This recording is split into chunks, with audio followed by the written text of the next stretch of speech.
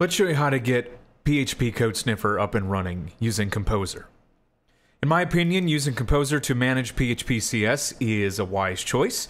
After all, Composer is just a dependency manager, kind of like NPM or Yarn. It just manages packages. You tell it, I want this, and it goes and gets it for you, and even adds it to your command line's path. Couldn't be easier, so that's what we're going to use.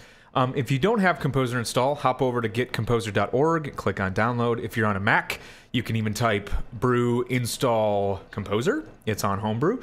And once you have it up and running, then you can proceed to the next step, which is actually installing PHP Code Sniffer. What's great about Composer, other than obviously it's a package manager and it can install things easily, is just that. It can install things pretty easily, even globally. So what we're going to do is copy this command and paste it in and run it.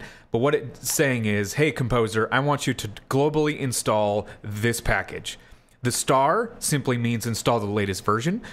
You can get specific and install a version number of your choosing. For this purpose, we're just going to copy and paste this command, drop it right into my command line and hit enter, and let Composer go out, grab PHP Code Sniffer, install it, and go ahead and add it to my path. So now if I type which PHPCS, you can see I have in my home directory a path to PHPCS. If you're on Windows, you can type where.exe PHPCS, and it will show you where it installs. On a Mac, it's not going to run. So that's it. Now we have PHPCS available to us via the command line. Up next, I'm going to show you how to install rule sets.